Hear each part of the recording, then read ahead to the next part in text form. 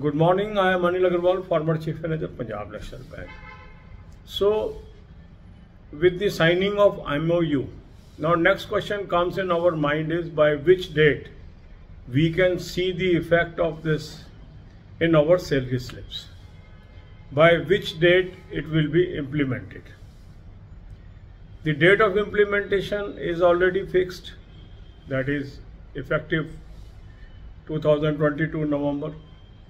Now the next question comes, when we will see this rise. So in MOU itself it is mentioned that within 180 days the bipartite settlement will be signed. That means now there will be fine tuning. This is a broader amount quantum that is decided 17% and 3%. But how to build the scales? What will be scale of officers? What will be scale of clerks? What will be scale of different other cadres in the banking? And what will be other allowances? What will be other form of compensations that will be available to the staff? That will be worked on in various meetings. So MOU is just a broader consensus.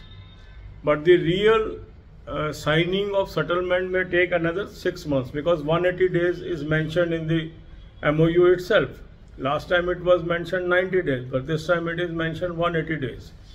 So let's first, bipartite settlement is signed, then only we will see the effect in the salary slips.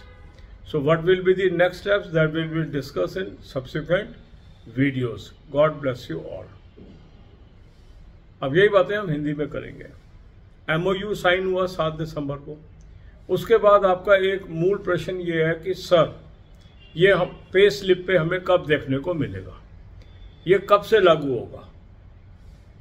Implementation की date तो पूर्व निर्धारित है, नवंबर 22 से मिलना है, ठीक है। जब भी लागू होगा पिछला एरियर मिलेगा।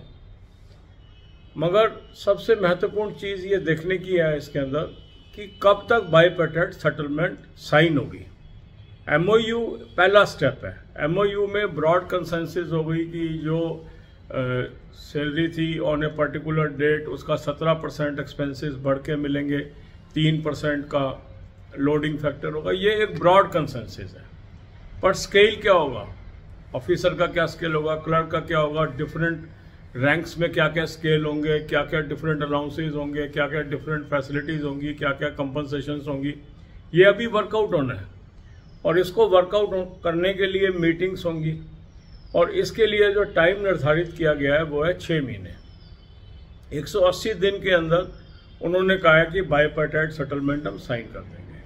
जब बाइपार्टाइट सेटलमेंट साइन हो जाएगा उसके बाद स्टेज आएगी इम्प्लीमेंटेशन की, उसको हम आने वाले वीडियो में चर्चा करेंगे।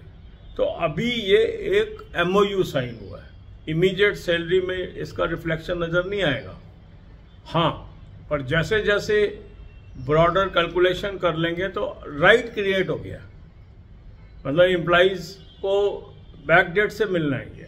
तो जब भी आप ज्वाइन करेंगे या जो ऑलरेडी ज्वाइंड है उनको अगर वो नवंबर 22 से पहले के एम्प्लॉई हैं या नवंबर 22 के एम्प्लॉई हैं तो पिछले सैलरी भी उनको बढ़ी हुई मिलेगी, एरियर के रूप में मिलेगी।